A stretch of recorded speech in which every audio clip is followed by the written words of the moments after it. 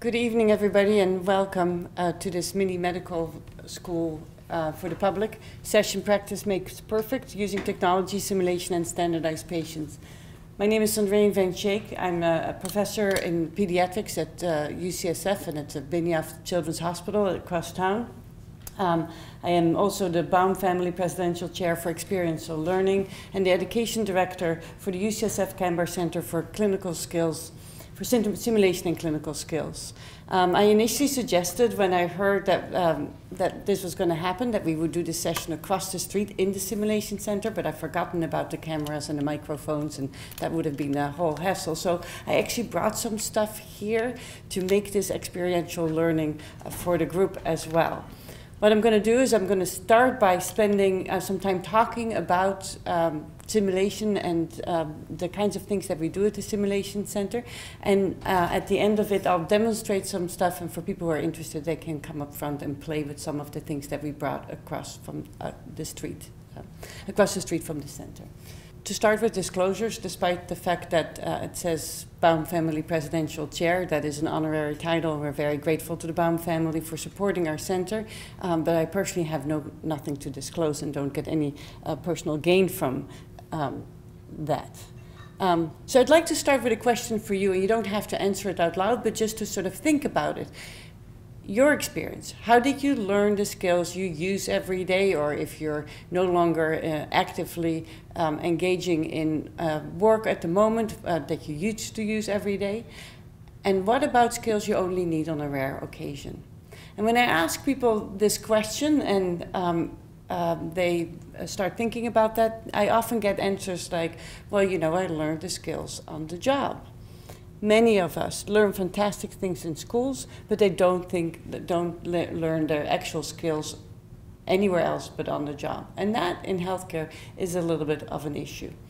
So what I'm going to try to do over the next hour or so is to make sure that at the end of this you understand the challenges with skill practice in health professions education and realize why simulation has become so popular as an educational strategy.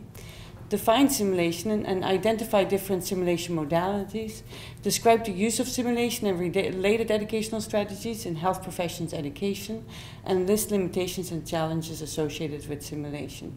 Now you'll note that the title said technology, simulation, and standardized patients. I didn't actually create that title, and in my mind these things are actually not necessarily different things, and we'll definitely talk a little bit more about other technologies, but I'm mostly really going to talk to you about experiential learning through simulation. Let's first define the problem a little bit. Practicing skills in health professions education, I started out by saying it's a little bit problematic to learn it on the job. There's, of course, only so much you can read in a book. And perfection, we all realize, comes from practice. And therefore, we've embraced very much this experiential learning model. And you can see this in a graphic representation on the slide. It says that you have concrete experiences, you reflect about those experiences, then you think about that some more, and you create abstract conceptualizations about that reflection, and then you translate that in active experimentation. That leads to a concrete experience, and you get into this cycle, and hopefully by doing that you get better and better at the skills that you're trying to get expertise in. So I hope none of the cartoons that I put in here are too offensive to you, but this always makes me smile, because for those of you that know this cartoonist, this is Gary Larson, and what you see here is a group of surgeons, I assume, who something just comes out of this patient, and all physicians will know that what comes shooting out of this patient is the main artery that supplies blood from the heart to the body. And then the caption says, whoa, watch where that thing lands, we'll probably need it. And I put it in there because imagine that we all just practiced on the job, that surgeons just said, well, I've read it in a textbook, I've seen some pictures somewhere, and now I'm just going to practice surgery, and something like this happened. Would be catastrophic. This doesn't happen. I guarantee you it doesn't happen. But it's an exaggerated illustration of why practice in the job is problematic. And here's another one.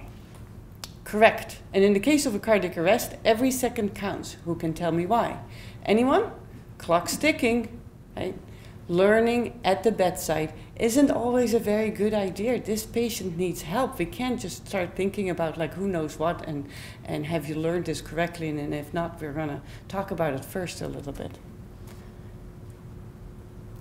So the concept of practicing and experiential learning has been studied a lot in multiple fields. And there's a particular person, Erik Erikson at the University of Florida, who in Miami, who's really done tons of studies around this and come up with this concept of deliberate practice as a path to expertise. And there's 5 principles to it. It means that you have to push beyond your comfort zone. You have to work towards very well-defined specific goals. You have to focus intently on practice activities, receive and respond to high-quality feedback, development a mental model of expertise. And what deliberate practice really says is you got to practice, then you have to reflect on that practice, get feedback on what other people thought you were doing there, and then use that feedback and that reflection to do very targeted practice to get to the next level.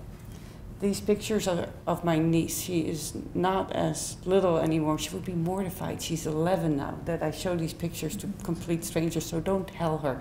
But as you can see, she was practicing very hard on the piano and then looking into the camera with this, like, I've accomplished some expertise. The reason why I put these pictures in there, not just because she's a cute little girl, but because this concept of deliberate practice has actually been studied in multiple fields, not only in medicine, actually mostly in non-medical fields. So if you look at Erik Erikson's work, he's looked at pianists and other musicians, he's looked at sports players, he's looked at physicians, he's looked at all kinds of different fields and shown that if you just practice over and over again without reflection and without feedback, you don't become an expert. In order to become an expert, you need to have this concept of deliberate practice. And that's sort of shown in this cartoon representation. Just practice. Over time, you develop skills, but then it levels out, whereas if you practice skills through a deliberate practice model, you get better and better and better over time.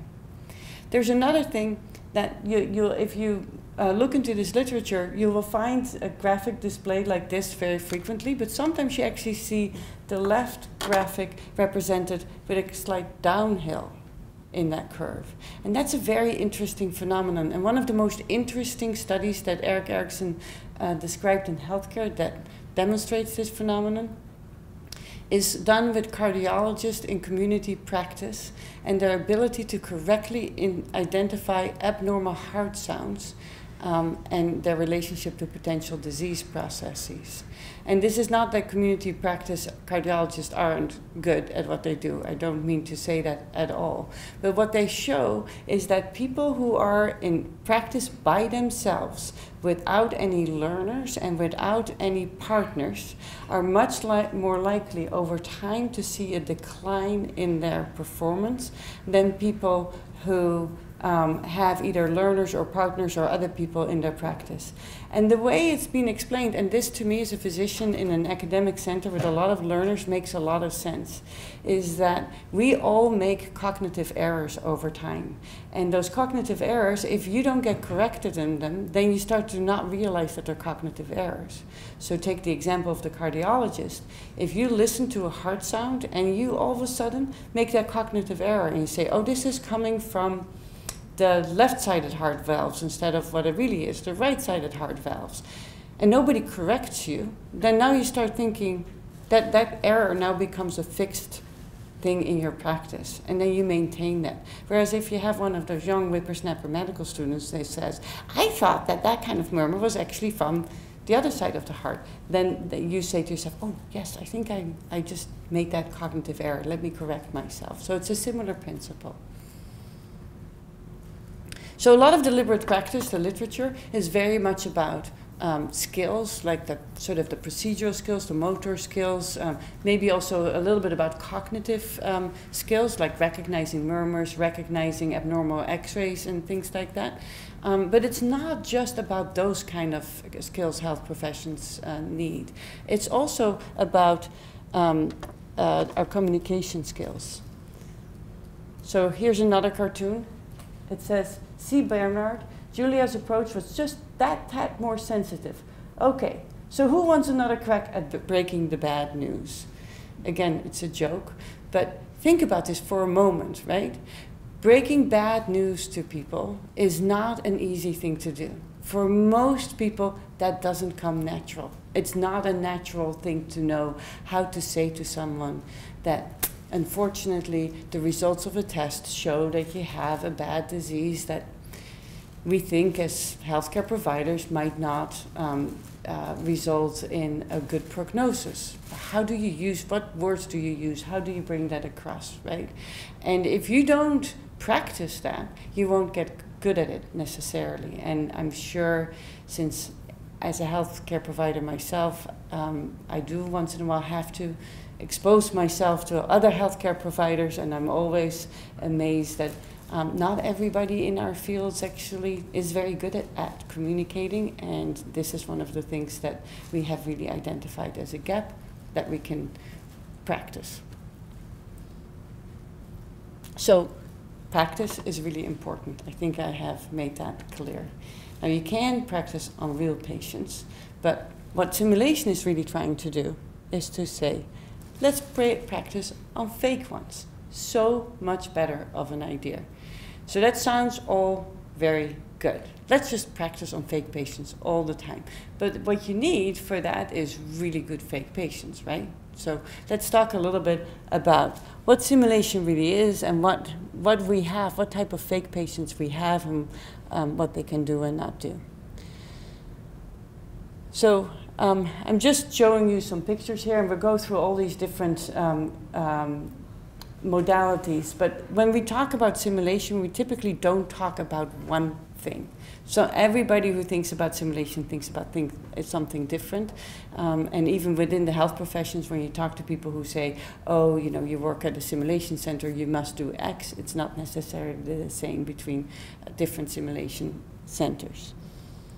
So let's talk about definitions first then.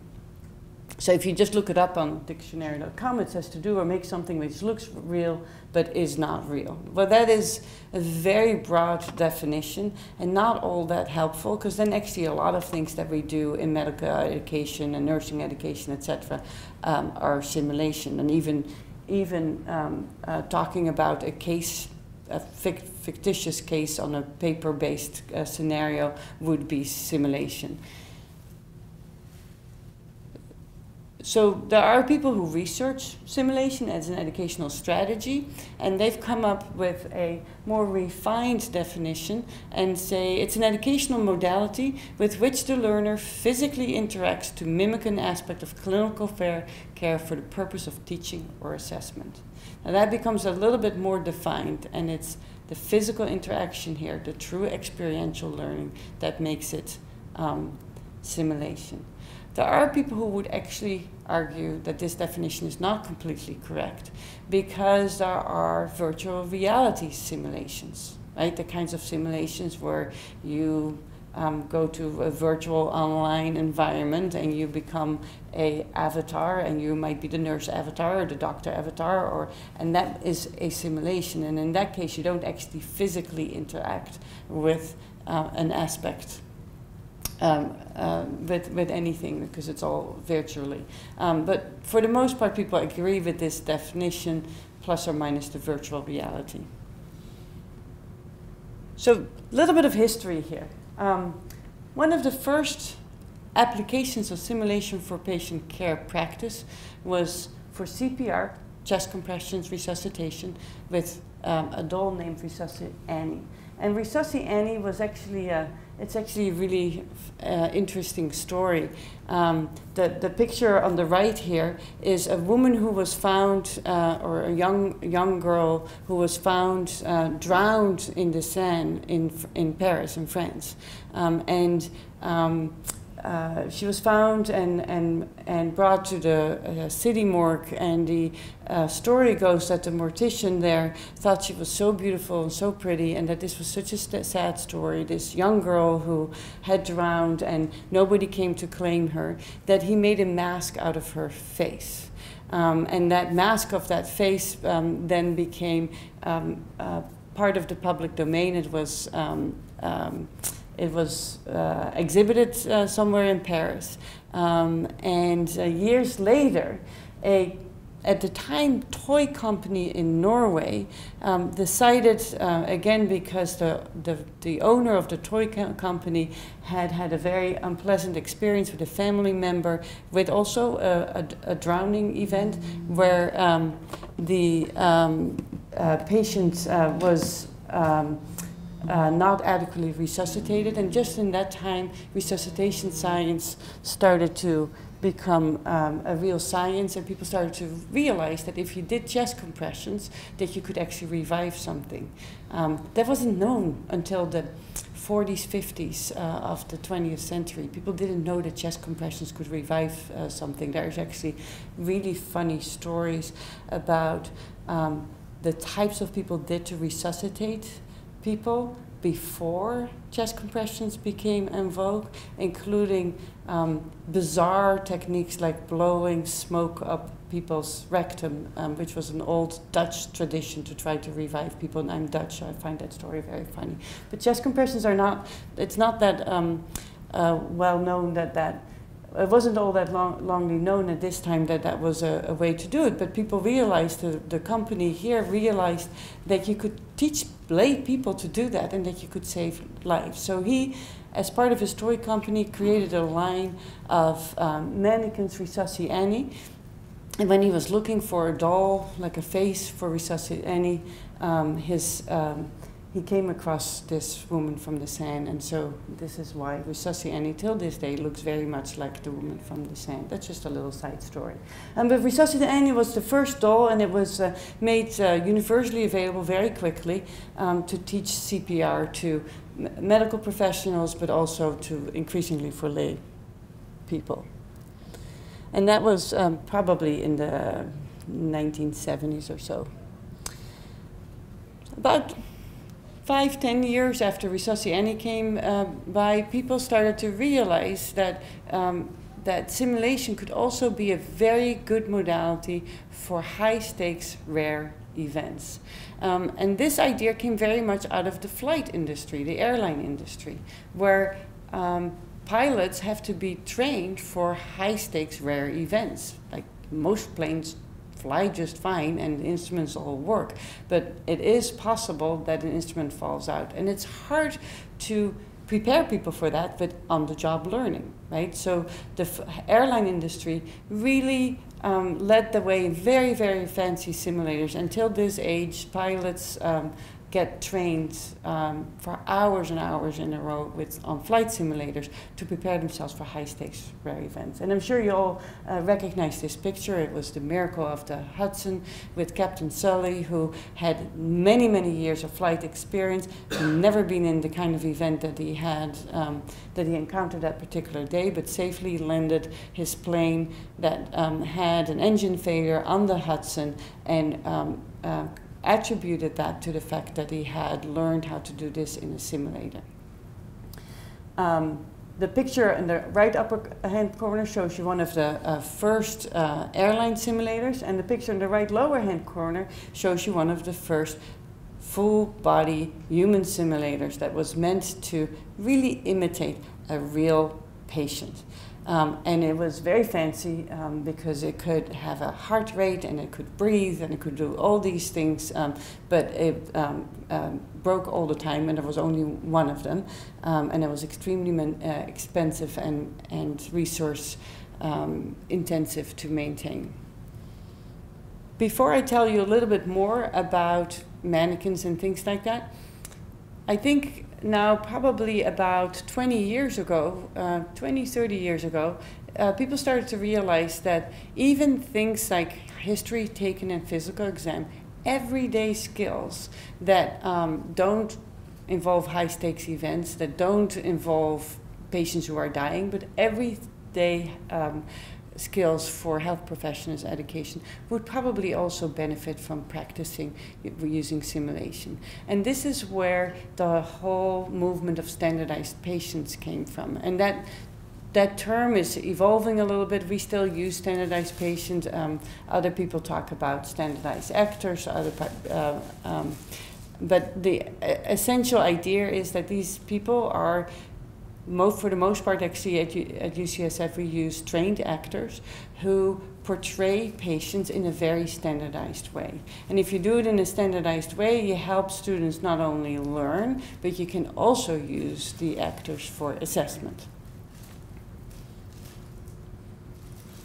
So a little bit more about the mannequins. So the mannequins have become very fancy, and at some point they became so fancy that they could do pretty much anything that a human person does, except for they can't really walk and talk without intervening from a technician. But I'll show you the picture at the top is the type of mannequin that we have at our simulation center. Full body mannequins. They don't have any cords or any wires coming out of them. It's all wireless. And with just a push of a button from the monitor, the control pad, they will start breathing. You can hook them up to a monitor, and then they have a heart rate. They can have rhythm abnormalities. You can measure their oxygen saturation and their blood pressure, etc.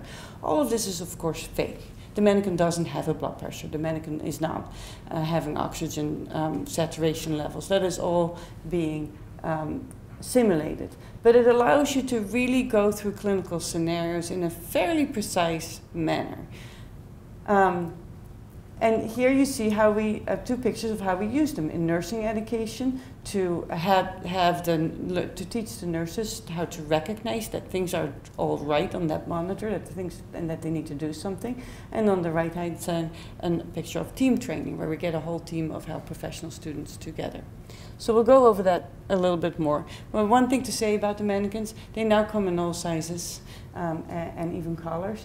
And this is just one set of mannequins. There's different makers, different companies that make them, but they come as full-size adult. They come as children, as babies, as newborn babies, and also as moms with babies that can simulate a whole birthing process.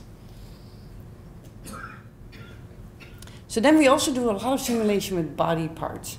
And I remember when we first opened our simulation center across the street in January 2011, that we had a whole lot of these arms laying out because we had just unpacked everything, and we're getting ready for our opening day, and there was a electrician coming through the center to make sure that everything was actually working, and he was quite taken aback by all these body parts, and he was like, this is a little bit of a creepy place here. I'm like, it's okay, it's all plastic. It really is all plastic. So the body parts are really used to teach specific procedures. In the left upper hand corner, you see a student practicing what we call intubation of the trachea, which is putting a breathing tube down the patient's throat so that the patient doesn't have to breathe on his own anymore. We can hook it up to an oxygen machine that will do the breathing for the patient. Right upper hand corner, that's actually an ultrasound machine. This is one of the more newer modalities that we have. Ultrasound is used more and more as a technology to look inside a patient and to, for example, locate a big vessel where you might want to put a line in to give patients medications and fluids that they need.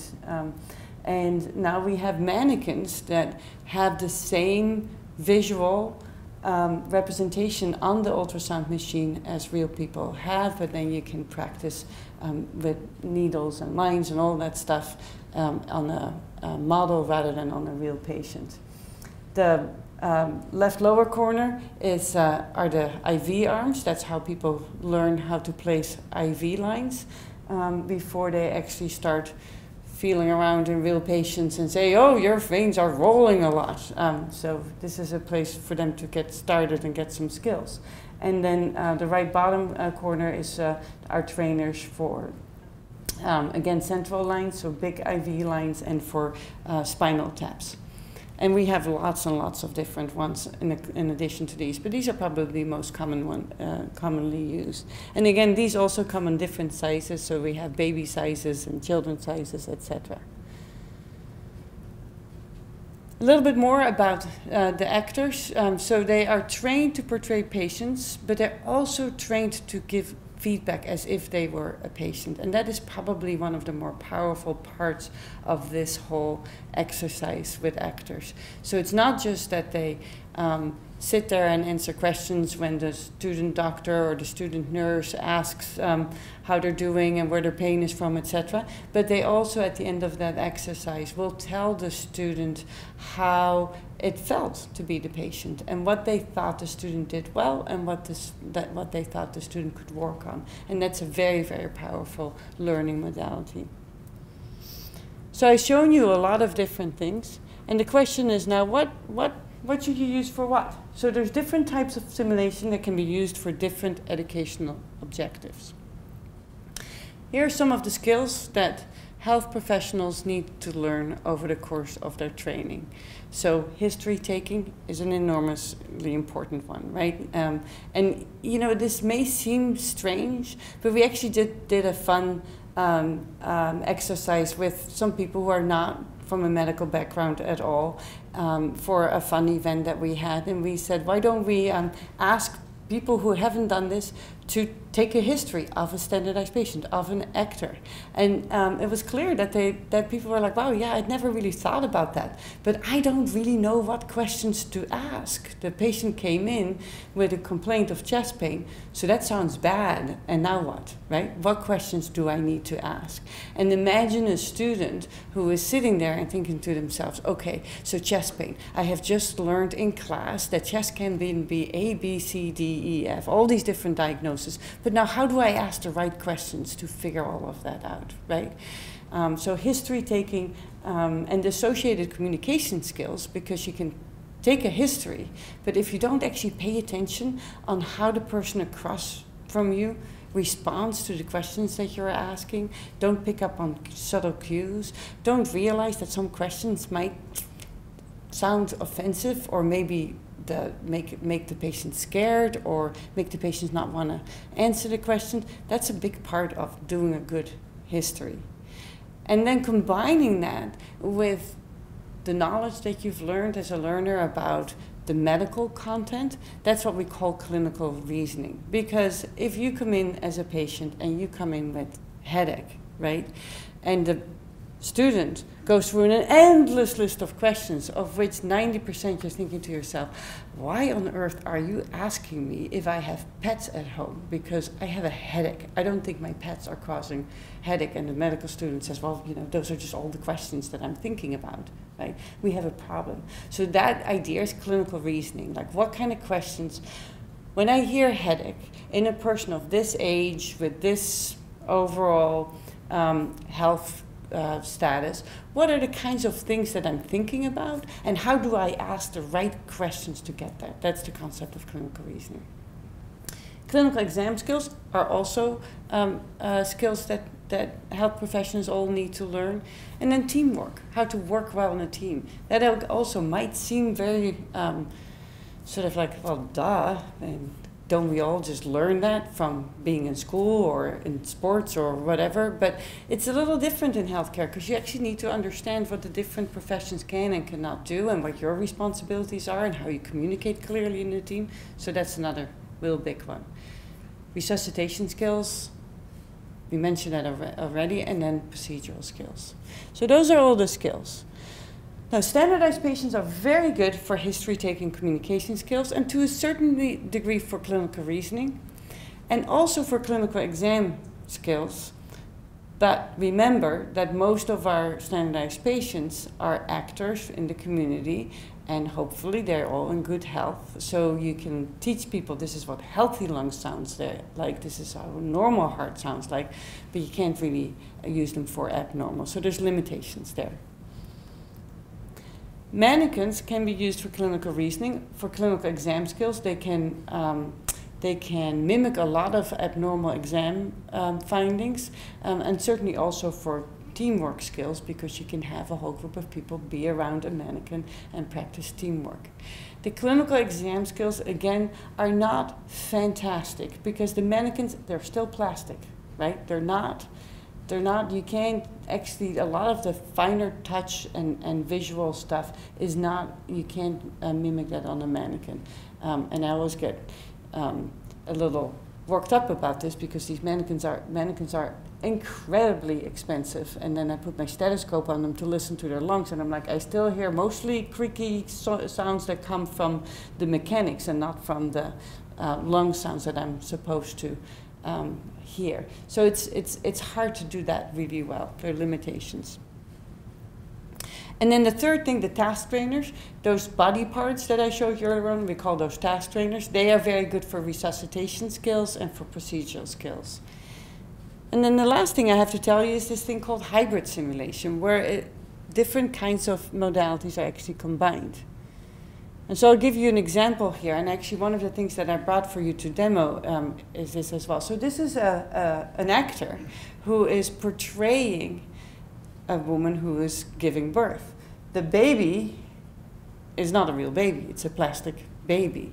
And this is a precursor of what we have now, a model called Mama Natalie, which is really a fake uterus with a fake baby that the actor can strap on, and then from the top push out the baby as the midwife or the physician or whoever is practicing the skills. And what this adds to just having the mannequin that I showed you earlier on that also can deliver babies, the mannequin doesn't move much. She can breathe, but that's about it. The mannequin doesn't scream. The mannequin doesn't say, I'm not doing it anymore, I can't push anymore. All these things a mannequin can't do, but the actor can. So this is Mama Natalie, and we have one if you later on want to see it. So it's a fake uterus, and this is the baby's head that you see coming out of there at the bottom. On the right-hand side of the slide, you see what probably for you looks like a patient and a person who is suturing a wound on her shoulder. But that's not her shoulder. That is a pad that she's wearing on her shoulder that is made out of foam that is meant to practice suturing on. Now you can also practice suturing on the pad and just put it on the table, and that doesn't move, and that doesn't scream, and that doesn't say you're hurting me, and that doesn't do anything that makes that task harder. But this actor actually can. So it's another form of hybrid simulation.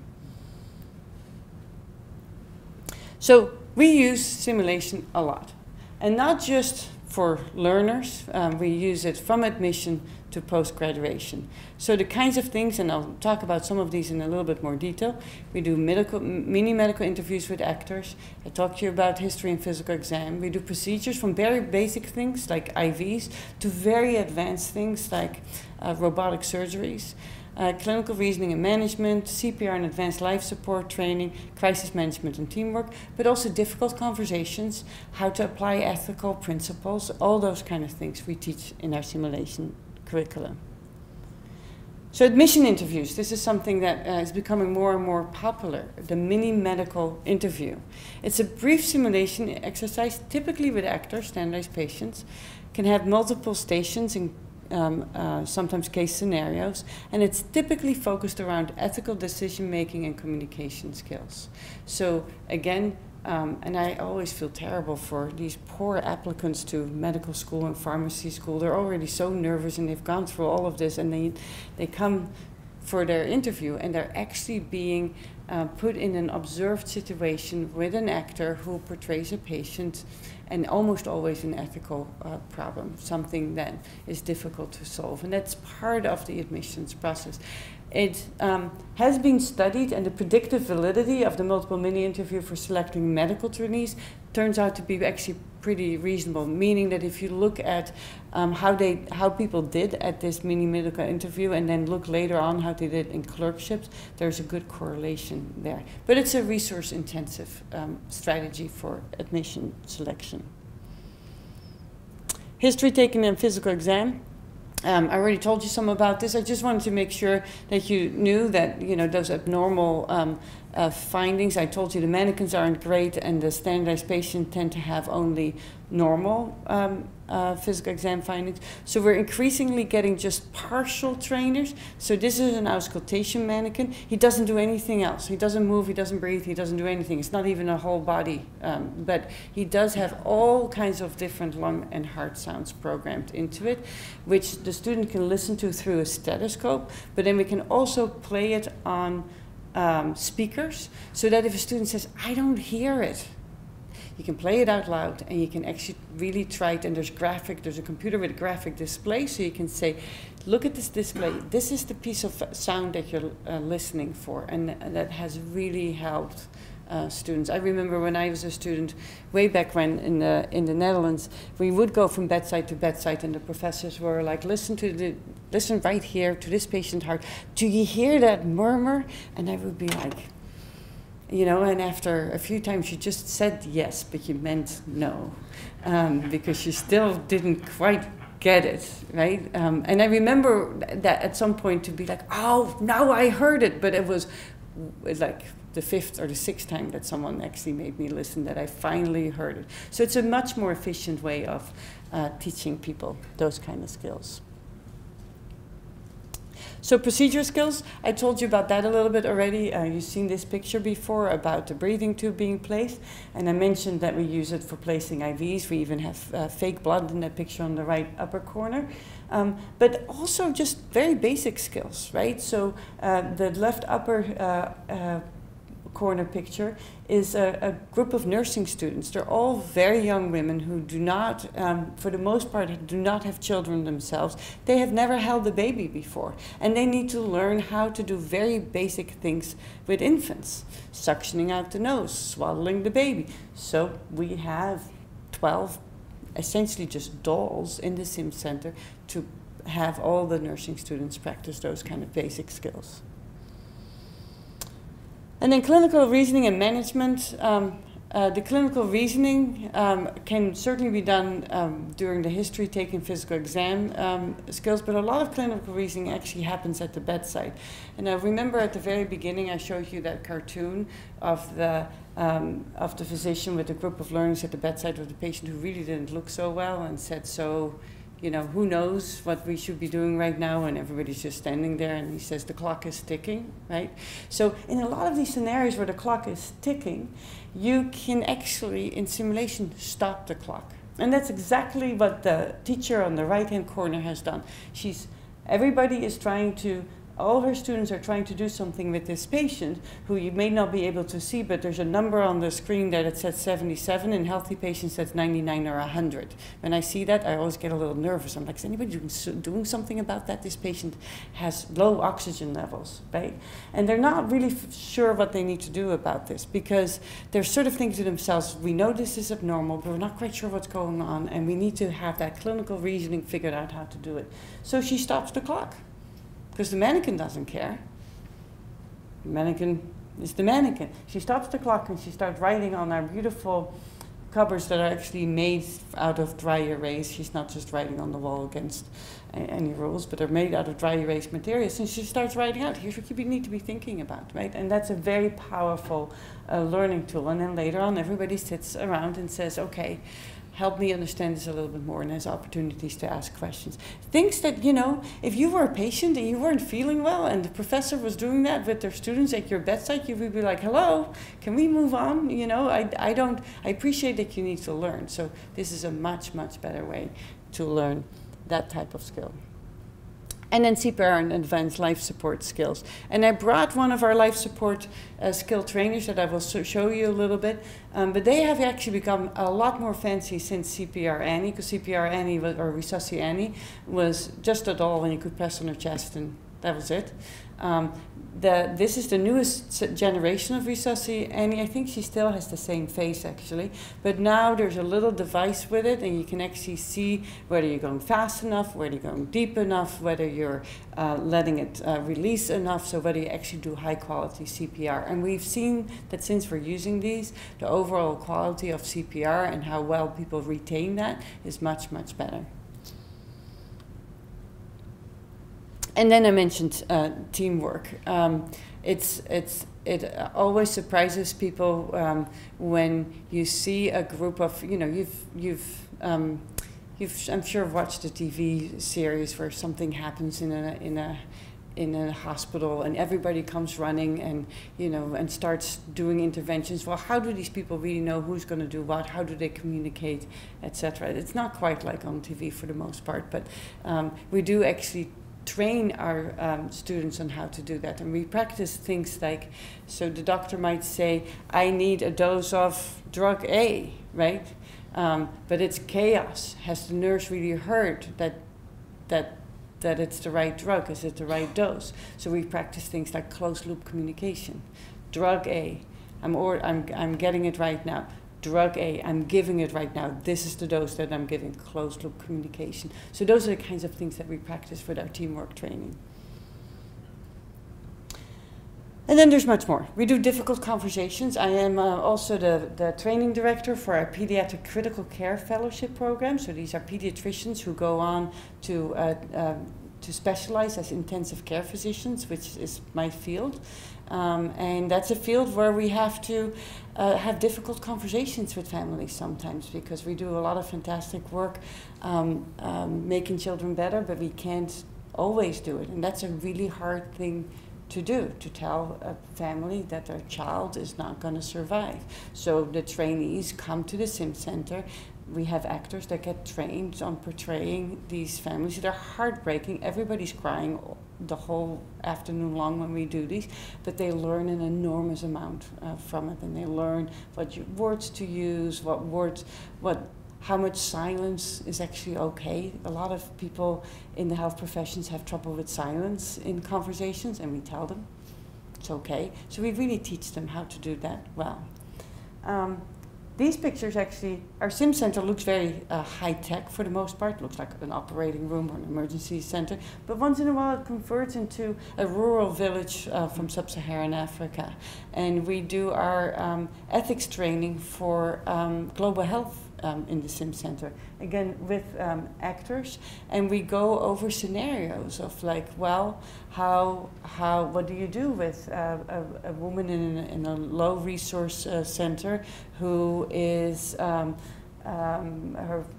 think the scenario is her husband is at work in the fields, won't be back for 3 or 4 days, and you think that the only way to save her baby is a cesarean section, but she doesn't want to come with you because she doesn't have permission from her husband. So how do you deal with that? How do you communicate? How do you think about these cross-cultural communications? So we do a lot of really interesting and different things beyond sort of the standard stuff. So as I mentioned, the title of the talk mentioned technology, and simulation, the part of simulation that doesn't use actors, is of course a lot of technology. Even the part that uses actors, because of some of the AV recording materials and the software that we have, uses technology. But there is definitely a lot more other technology that doesn't really fit under simulation, that we're utilizing at the center, but also outside of the center. And I just put that up as a few pictures to show you the kinds of things that we're doing. So as I mentioned, a lot of physical exam findings cannot be demonstrated or taught with actors because they are healthy, and the limitations of our task trainers and our full body mannequins are there. There is not something for every single abnormal physical exam finding. So, okay, so then real patients. How do you expose large groups of students to real patients without driving the real patients crazy? So our telemedicine education program helps with that. So here is a physician, an attending physician, examining a patient who has a neuromuscular disorder that makes his reflexes abnormal, and that's being broadcasted directly to a classroom, and you can just see it in the little insert there. There's a classroom with students there who have a direct audio and video feed, and they can then ask questions, and they can have a communication with the patient and the physician without the patient feeling that there's like 100 medical students sitting in the exam room with him. picture on the right upper corner is from our anatomy lab. And it didn't, you can't quite see it, but in our anatomy lab, we're starting to do a few things. First of all, there is skeletons and cadavers, and then iPads with a lot of the content information so that they can compare the textbook pictures with what they have in front of them, and also textbook pictures of a leg with muscles on it with the skeleton picture, and sort of figure out how that fits together. And increasingly, we're using virtual reality, and where the glasses are still kind of big and clunky, but where someone can actually look at their hand, and the virtual reality overlays whatever structures you decide to display there, whether it's the bones, the vessels, the muscles, etc. So that's increasingly how people start to learn anatomy, and that's rapidly being integrated here in the School of Medicine. And physical therapy. So it's time to talk a little bit about the limitations, because I sometimes feel like I'm a salesperson, even though I don't make any money out of any of this. I just get people to come and help them develop their programs. But there are limitations to simulation, and probably the most important part of it is that it is simulated and it's not real. So in simulation, we use this word fidelity, and fidelity is to the degree to which it really represents reality. And that probably is a little bit overrated. The companies that make the mannequins put a lot of effort into making it all look all that real, but we increasingly start to realize that how realistic the equipment looks is not all that important for all kinds of simulation. Because there's also how realistic the environment looks in which it takes place. You can put a simulated mannequin in a classroom, and you're never going to feel that you're in a hospital. And what we call psychological fidelity, which is how real it feels that you are responsible for saving this patient's life. And to illustrate that piece, I can have a teddy bear, and I can tell a student, oh my God, this is my child. You need to do something. Are you going to resuscitate this patient? And most students, if I keep that up for a while, they're going to be a little nervous, and they're going to say, yes, well, I know CPR. I'm going to do CPR, and they're going to do CPR. And they're going to feel that they were the person responsible for saving a teddy bear's life. You don't need a fancy mannequin for that. That's the concept of psychological fidelity, right? It's easier to reach psychological fidelity if you have a mannequin or an actor or something that looks as real as possible. But you don't need psychological fidelity for every single skill that you learn in medicine. And I actually have brought this piece of equipment with me that is being portrayed here. It's actually this box. So this is a laparoscopic trainer. Now, nothing that you see on this picture and nothing that you will see in this box later when you come up here looks anywhere close to a body part. It really doesn't. Nothing inside you looks like this, I promise you. It doesn't, right? But what you learn from doing this is eye-hand coordination. Because what you'll see later on is that you're actually going to look with one thing, whether you operate a camera to see something on the screen, and then you have these two things that you can manipulate to move these different plastic thingies from one peg to another peg, and you have to learn a hand-eye coordination. So they've done studies where they've taken first-year medical students and had them practice with one of these just until they had good eye-hand coordination. And then they brought them to a lab and had them do gallbladder removal laparoscopically, so with the same instruments, in rats. And they also got the first-year surgery residents to do the same things, people who had been trained in actual laparoscopy. And the medical students did way better than the surgical residents on this because they had already practiced all these skills. So this is just to say, it doesn't always have to look like a real thing to do the trick that you want to do in terms of skills training. Another limitation is that we don't know for everything, but it actually translates to clinical practice if you're good at something in simulation. And this is known as, this curve is known as the Dunning-Kruger effect, or the Kruger-Dunning effect. I always forget which person comes first.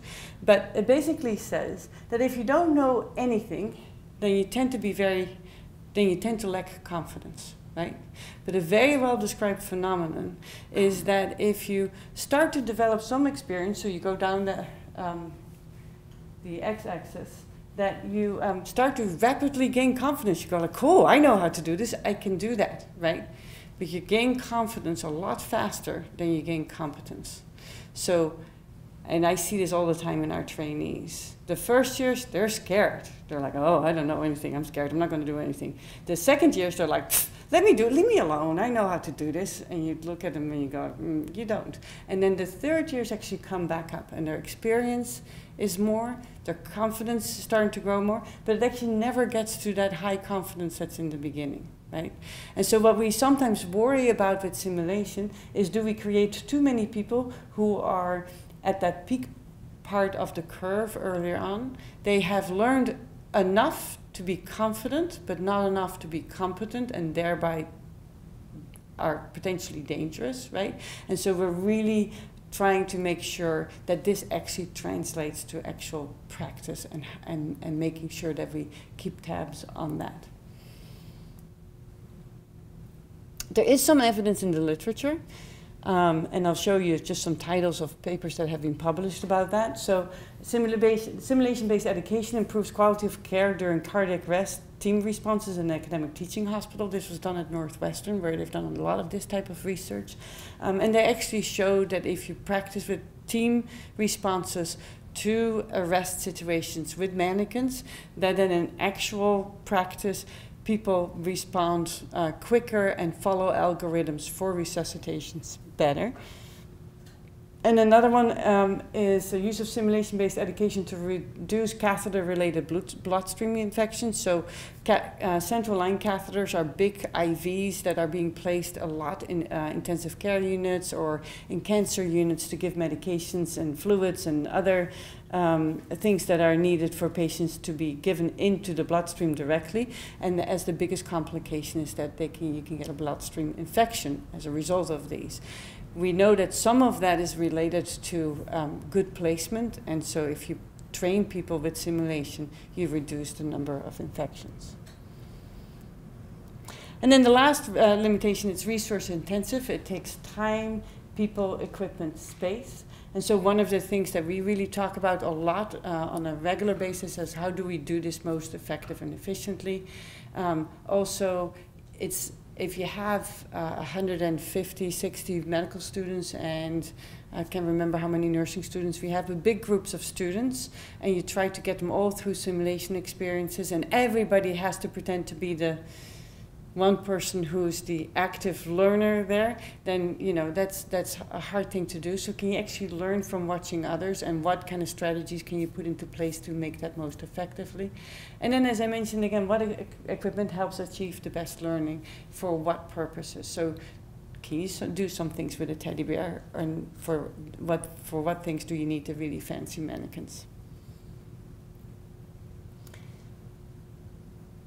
So in the last few minutes of talking, before I'll demonstrate some stuff, I want to tell you a little bit about our simulation center across the street. So it's called the UCSF Camber Center for Simulation and Clinical Skills, named after Maurice Camber, who helped us with the startup funds to get this opened, as I mentioned, back in 2011. It's a beautiful space. It has 2 large simulation rooms that can be configured in all kinds of different ways, as operating rooms, as an emergency department, as a multi-bay ICU, with all the equipment and mannequins that, to make that happen. It's outfitted with fantastic AV recording and playback equipment, and the playback equipment includes, so to just orient you here, these are the camera views, and then also the monitor views, so that when you look back with a group of learners, you can actually tell them. You can say, well, you know, here's what, at the beginning of the scenario, this is what you were doing, and this is what the mannequin's monitor looked like, and had you actually recognized that X, Y, or Z was going on. And at the bottom, and I'm sorry that this picture is a little dark, is one of our instructors who's actually doing exactly that. She is playing this back of one of our debriefing rooms. She's playing it back on what we call an electronic whiteboard, which she can actually write on, and she can impose over the images. She can impose formulas to explain to people why certain things are happening with the heart and the lungs, etc. And so it's a very powerful teaching strategy. In addition to 2 large simulation rooms that we use mostly for mannequin-based simulation, we have 12 exam rooms that look like this. They have exam tables that can be configured to be a dentistry table, a regular patient room table, a OBGYN table, so that all the different learners can use them. And then we have a very large pool of actors, about 150 to 200 active standardized patients. Most of them are professional actors, and for them this is a source of supplemental income. For many, it's more than just a side job. There's many that come and do a lot with us, and they really love making this contribution to health professions education. There are regional and national organizations for standardized patients. There's a whole core curriculum published online by one of the organizations. It's really a very active community, and every year we celebrate with the community all the fantastic work that we do. Now, to give you a little bit of a sense of how many people come, it's a 4,000 square foot space, 12 exam rooms, 2 simulation rooms, each with a debriefing room and an orientation classroom, which is probably 1/6 of the size of this, 1/5 of the size of this. When we first opened, we saw about 8,000 to 9,000 learners per year. Now, we don't have 9,000 individual learners at UCSF. We have a lot of people, but not that many. But a medical student that comes 4 times in his first rotation gets counted 4 times. So these are learner entrances, so to speak. So initially around 8,000 to 9,000. And the last academic year we were pretty much double that, 16,000, almost 17,000. Where do they come from? The majority come from the School of Medicine. The School of Medicine has both medical students, undergraduate learners, and then what we call graduate learners, so resident physicians who have decided to specialize in a specialty. They get most of their learning actually in hospitals and clinics, but they come to the simulation center to do their orientations and then to augment their learning in the clinical sites. A good chunk comes from the School of Nursing, and then the School of Pharmacy, the School of Dentistry, and that sort of is representative of the sizes of the schools, actually. It's not just that they come less, but they're also smaller size schools. And then IPE stands for Interprofessional Education, which is where groups of learners from the different schools come together and learn at a very early stage to work in teams. And then the other is all kinds of other fun stuff that we do. There's a little bit med center staff, so people who work for the hospital. They're not part of the schools. They work for the hospital, established nurses and physicians. But we also do a ton of outreach activities and tours for people and other fun things. So when we started, if you looked at the calendar, you would see that about half of the time we had activities going on. And as my job as the education director, I would go out to schools and programs and departments and say, you know, simulation is such a great strategy, so you would see really come.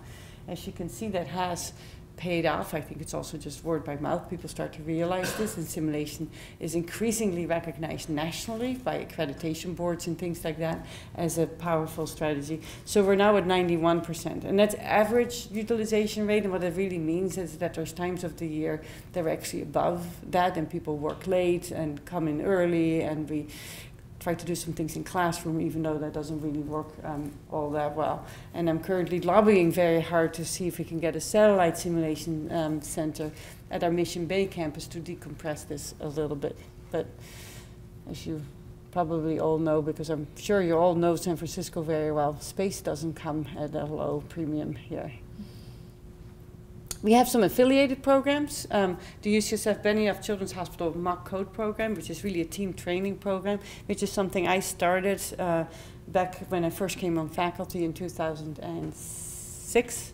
It's in every unit in the Children's Hospital, at least once every 2 months, in most units once a month. We get the team together, we get one of our baby or child mannequins, and we practice what would happen if there was an emergency with the whole team together. We do more than 60 sessions per year. It's really how to not just focus on the learners, but also on the staff that do this on a daily basis, but might not interact with emergencies very frequently. And then I mentioned outreach. So this is our summer intern program. We get high school students. They come and spend the summer, and they basically help us clean up the mess from the year, and they love it. They come to the center, and they get to like fix the mannequins and organize our supplies, and in return we make them all, give them all CPR training with a certificate at the end of it, and it's always a really fun time in our center. So we have a lot of connections with the community. Within UCSF, we really try to create a community through faculty development. We have a simulation fellowship that brings a lot of learners together. We do a fair amount of research. We have connections with other simulation centers. We started a consortium with other University of California campuses that have a simulation center, and we are a member of the California Simulation Alliance, which is mostly nursing simulation focus. And then with the community, we are American Heart Association CPR training site. We do at the Canberra Center, at our site here, mostly training of health professions and health professional learners, but at the, we affiliate with the UCSF Police Department down at Mission Bay, and they do a lot of community training for CPR.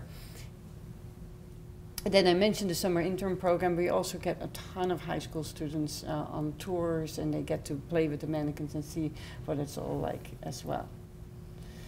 All right, summary. Simulation refers to a variety of educational strategies to help learners in the health professions acquire patient care skill. It's a powerful strategy to allow for repeated practice, feedback, gradual increase in mastery and expertise. It allows for exposure and experience with low frequency, high stakes events. And it's safe for patients, but it's also safe for learners. And I actually didn't really spend a lot of time talking about this, but I tried to weave that in a little bit. For the learners, it's no joke either to make a mistake with a real patient. There's very few people out there who make a mistake and walk out and say, oh, well, you know, that happens. Like I have experienced it myself. I've seen other people go through it. If you do something that you recognize was a mistake, or was you just, I don't know, where you weren't thinking, or you just in a quick moment did the wrong thing, you feel terrible. And what a relief to realize that the patient has an on-off button that you can turn on again, and you can practice it again, and it hasn't harmed anybody. So it's not just for the patients, it's also for the learners. And then lastly, it can prepare for, but it can't really replace real-life practice. And with that, I want to open it for questions. I'm just going to look at Isaac whether we should do the demo first or questions first. Demo first. Let's do the demo first. Okay. So I'm going to start with this guy over here. So this, or girl, is the newest Resusci Annie. And Stacy Hughes, one of our fantastic Canberra staff, she's going to help me with this. So as I mentioned, it's still just a CPR mannequin. Microphone, I'm sorry about that. I make them improvise. I wasn't supposed to demo, but you know, it's experiential learning, so I have to show you how it works. So it has this little gadget associated with it, and I'm not sure if you can totally see it, but there's these two yellow lights here. Now, if I start doing chest compressions, you see how the lights are changing. So if I do it with the right depth, that gets green. Sorry, if the top here green means that I'm doing it with the right release. If I would do it with the right depth, it would also be green at the bottom. right? Which is really hard to do from the position that I'm standing in. Do you want me to do it? You can experience. And then the radial, you show us, but try to not block the camera too much. There you go. They usually get on the gurney if they're in the hospital, actually. There she goes. She knows how to do this. So there we go. Oh, we have 2 green lights. Now you need to be a little faster, Stacy. You're doing great. There you go. 2 green lights. And a little deeper, a little harder. Keep it up. And so she will practice until she gets 3 green lights. And this is how we would do this in Simpson. With the same kind of keep it up, nice job, a little faster, etc. And then when she's practiced, I can have her come back a month later and say, do you still remember how to do this? Let's see how you do this and see how well she does it. And this is how we maintain expertise. So that's one thing that I wanted to show you. Then the other thing, we just need to quickly plug in here, or is it plugged in? It's plugged in. It didn't plug in, you just have to turn it on. Is that laparoscopic trainer that I showed you. So there's a camera here. This is a camera. And you can see, if I wiggle it around, I can maneuver it so that I get a good view of my pegboard. You all see that? Yeah? Now this is my laparoscopic instrument, and I am not a surgeon, so I'm not very good at this. But now I have to look at the screen. It's very tempted to try to look down, but there's nothing to see down there. I look at the screen, and I'm going to try to grab this and move it over to another one, which is out of my field of vision, so now I have to move my camera. And this is how you learn hand-eye coordination, right? And if you practice on this, I'm not going to encourage you to then find a rat and try to take his gallbladder out of it, the same kind of thing. But this is how you can practice those kind of skills. And then the last thing I'll show you, and Stacy will help me with this, is this Mamma-Natalie, which is essentially a fake uterus that she can strap on. And then she could wear a gown underneath it, over it, so that people would actually not be able to see this at all. And as you can see, she can, with her hands, manipulate it so that the baby can come out. She would, of course, never do this standing up, but there is actually a baby head here. There are handles in here for you to open the cervix, and then you practice birthing with somebody. Right? So those are just a few of the toys that we brought from across the street for you to see. And we'll take some questions first, if there are any questions, and then you can all feel free to come up here and play with our toys for a moment. But there's a question here. Well, this is a question about virtual reality. Yeah. Are you expanding or thinking of expanding the use of that so that almost you could do it to practice a surgery, let's say? Yeah. Seems like it has endless possibilities. It has endless possibilities. It's getting better and better to practice all kinds of skills. It's still, it takes quite a while to build the actual virtual reality, right? And if you think about surgery, for example, the number of surgeries that are out there, and then all the different configurations of the human body and how that needs to be, all that information needs to be fed into the simulator. So it's coming. It's not yet to the for surgeries, for example, it's not yet there to the degree that it's actually totally cost effective to do it on large scale, except for the most basic surgeries. Not in our center, but at the surgery center, which is across town, they are starting to do more and more virtual reality surgical simulation. But for now, mostly with more basic surgeries. It's coming though, for sure. Next door at the dental school, they have a very successful program involving students with real people. Yeah. This is, I know on your chart you had dental, a very small participation in simulation, but I think that's because they do so much with real people. Dr. Lucy mentioned recently here the goal is to get even arriving students involved, and you had on your charts patient history and simple tasking. So the question I have is, how medical practice is different. It's not that easy to do what they do at the dental school when you have so many different departments. But just for example, if a student was entering third year, wanted to practice pediatrics eventually and came to you and asked, could they get involved with you with real patients? Do you have a way to do that, or is it better to do this with simulation right now? Yeah, and I just remembered actually I'm supposed to repeat your question, but your question has actually different parts to it. So let me repeat one part and address that, and that is about the dentistry school. I showed it's only a small portion, and you're absolutely right. What I showed is the simulation that happens at our center, and then I mentioned an affiliated program. There are some places where there's other simulations. So there's a surgical skills center that does very surgically oriented simulation. Dentistry does a fair amount of stuff in their own school, and physical therapy actually has now a really nice lab space in the basement of the building next door to us that we also don't quite count in their numbers. So this is not totally everything that's going on in all of campus. There is more than that. This is the data that I collect, so I realize it's a little bit of a tunnel vision, but it's certainly becoming more and widespread. Most of the activities happen with us, but not everything. So that was one part of your question. Then your second question was, if there was a student who says, I'm interested in pediatrics, are there opportunities for those students to come to see real patients with me, or is simulation a better way to do that? I think if it's about making a career decision, I would say come see the real thing, because that gives you a feel of what my job really looks like, right? If it's about, like, I want to get some skills ahead of the game, then I would say come to the simulation center. Does that answer your question? Yes, thank you. Other questions? All right, yes. I'm not sure about my question, so that's why I'm hesitant. But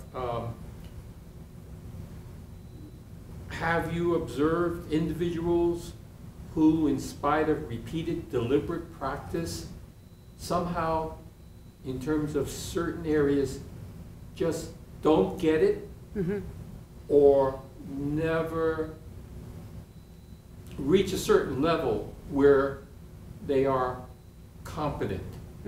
I can't think of any example, but surely in the human population of learners, there must be a percentage of them that no matter what you provide for them in simulation or with all this technology, there are those, well, I guess maybe there are some who, no matter how many hours they pour into it, they never develop eye-hand coordination. I am thinking in the community, there are individuals who practice, but they'll never get how to speak a foreign language, you know? Yeah, it's a very good question. It's actually a whole debate in the literature, and I think Malcolm Gladwell has written about this outside of the official published journals and stuff like that. He sort of popularized these ideas of to what degree is this talent, and to what degree can you practice, right? And I think the jury is still out, but the types of research that Erik Erikson has done around deliberate practice suggest that we overestimate talent and we underestimate practice. And so if you actually look at musicians that we think of as like these legendary jazz musicians and these legendary violinists and these legendary, right, if you actually look back at, if you read memoirs and biographies, you hear that they practice from sundown, from the morning till sundown. They practiced a lot, right? Miles Davis is one of those legendary people who were like, oh, so talented, but he practiced and practiced and practiced and practiced. He played almost all day long, all the time, right? And so I think the literature suggests, the studies that have been done suggest that we're over appreciating talent, that we put a lot of stake in that, and that a lot of it is practice. Now, having said that, I know what you mean, because I certainly have seen it, and there's things that I have myself that I've practiced, but I'm not getting very good at. It's really a little difficult to totally tease that apart, because one of the phenomena that you see a lot is when someone practices something and gets better at it, that creates an enormous motivator to practice more, right? And people get disincentivized from from a motivation perspective if they feel they don't make any progress. And that doesn't necessarily mean that they could not do it. It just means that somehow they've never made that step to then go to the next step and the next step. So that's a limitation there. But I think it's true. There are people who are don't have the same fine motor skills, right? There's people who have better or worse spatial memory. There is an end to that reasoning, and there might be people that will reach a level and never get to the expertise. So how do we handle that with health professions education? That's why we've gotten so focused on competency-based assessment, where we don't just say, okay, you've been to medical school for 4 years, you're a doctor, you're good to go. Or you've been in nursing school for a year, you're a nurse now, you're good to go. But where we actually say, have you accomplished X, Y, and Z? And that will then drive remediation. And on a rare occasion, it will actually drive like, you know, this is not the right field for you. You need to think about something else. Very good question, interesting question. Okay, then I want to, for those of you who want to, I want to invite you up here to come play. And then I thank you for coming.